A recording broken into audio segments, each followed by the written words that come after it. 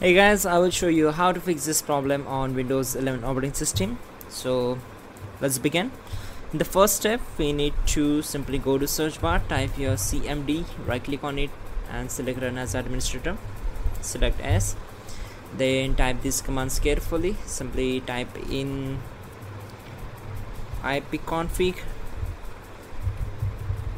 space slash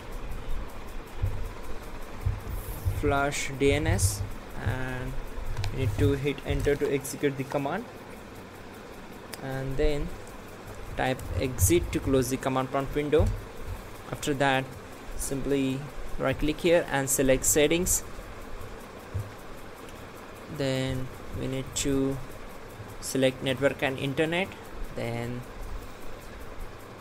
click on advanced network settings, and from here just scroll down and click on network reset.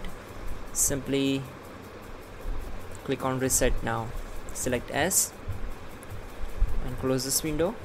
Once done, we have to just go to control panel, select view by as category, and then select network and internet, click on network and sharing center, click on change adapter settings, and on this window to your particular internet connection, right click on it, select properties, then select IPv4 and click on properties. Then we need to select this option, use the following DNS server addresses and select this one, obtain an IP address automatically. Now type here 8.8.8.8 and 8.8.4.4, then click on OK.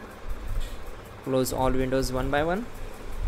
Again, go to search bar, type here CMD, just open it with the administrative privileges, and now here we need to execute the two commands like cd space app data slash local and hit enter.